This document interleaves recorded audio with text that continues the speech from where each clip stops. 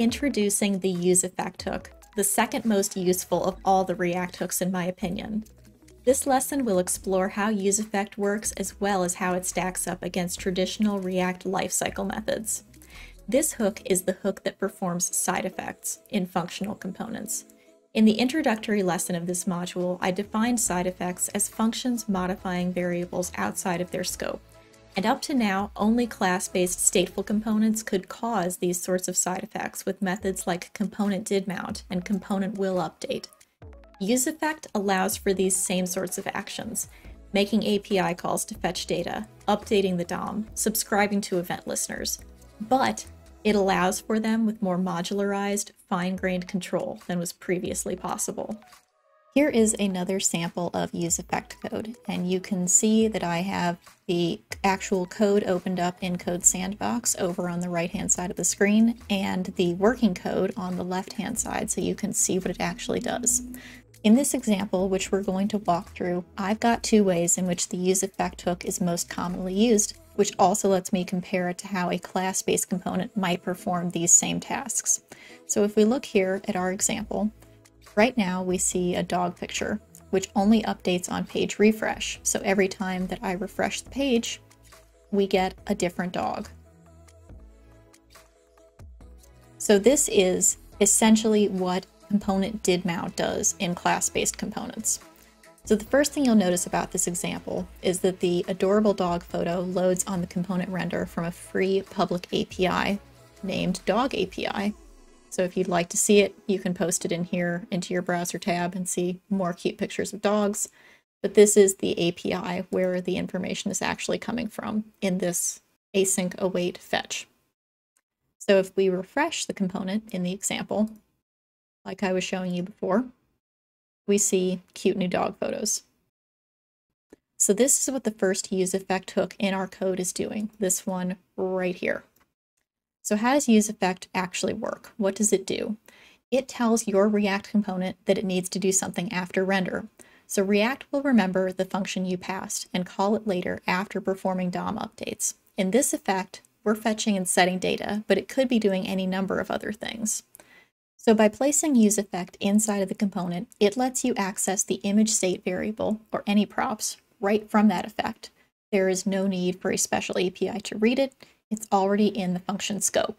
Hooks heavily embrace JavaScript closures and avoid introducing React-specific APIs where JavaScript already provides a good solution. So let's talk about the makeup of the UseEffect hook, and then we'll examine how it applies to our examples. UseEffect has arguments. The UseEffect hook doesn't return any values of its own, but it instead takes in two arguments.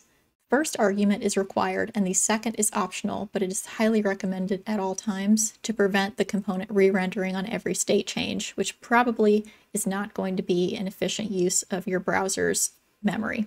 So the first argument that UseEffect needs is the callback. This is the required one. And this is the function that we want the hook to actually run the effect itself. So that looks like this. We import UseEffect, similar to how we imported useState, and we have this little function of UseEffect, and this one is just console logging hello world.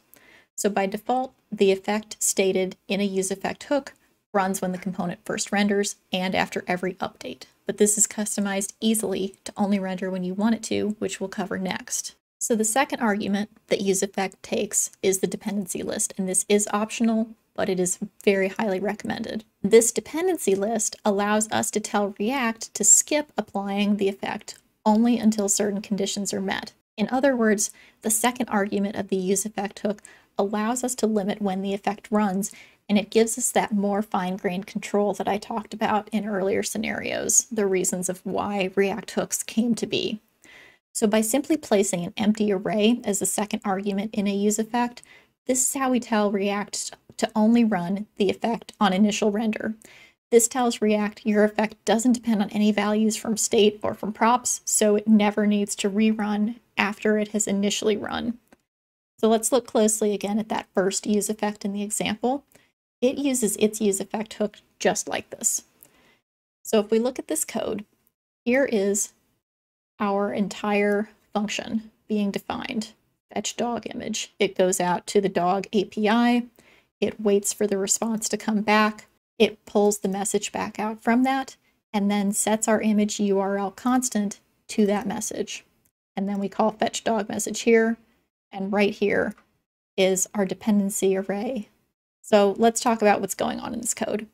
First, we have declared the image URL state variable above the UseEffect hook. If you look over here, you can see it right there. It's an empty string. Then we tell React we need to use an effect. We pass a function to the UseEffect hook. This fetch dog image function we pass is our actual effect. Inside of the effect, we fetch the dog image URL using the browser's fetch API, but only when the component first mounts, then set that returned data to the image URL. We can read the latest image URL inside of the effect because it's in the scope of our function. So when React renders our component, it will remember the effect that we used and then run our effect after updating the DOM to display that cute dog photo for us after the function returns and updates the image URL state. If I were to do the same thing in a class-based component, it would look something like this code. So here is our component did mount if we were doing this in a class component. Once again, we have declared the image URL up above this using this.setState, and we have our component did mount function. We once again go to the dog API, pull out the message, and then set the state. So I do need to point out, because you are going to run into this, that async await is a little different within UseEffect than with lifecycle methods. You'll notice in the examples that I'm showing you, which are both asynchronous and API data fetching actions, that UseEffect itself does not contain the async keyword. If you try it this way, you'll see a console error. The long and short answer for avoiding this, straight from the React core team, is making UseEffect async encourages race conditions and bugs, so don't do it. The easy solution for doing asynchronous functions directly within UseEffect is to create an async function inside of the hook, and then call that function right after creating it. You can create it outside, but it is a prescribed best practice to put it inside of the UseEffect so that it's easy to identify and determine where it is, and then this error will be solved.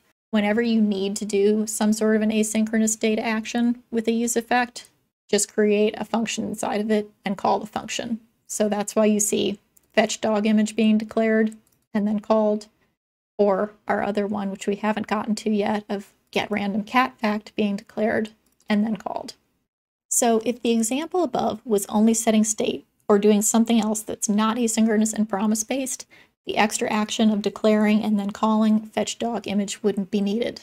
The async function internal to the UseEffect hook is only needed for asynchronous operations. And with that, it's time to move on to our second UseEffect example. This one has different dependencies triggering it to run.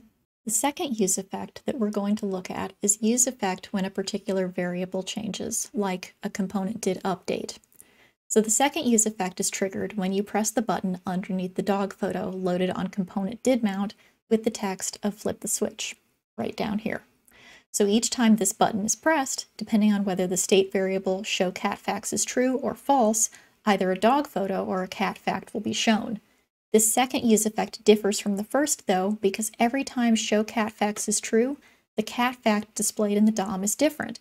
If you press the flip the switch twice more, you'll see the same dog photo when show cat facts is false, but a new cat fact when show cat fact becomes true again.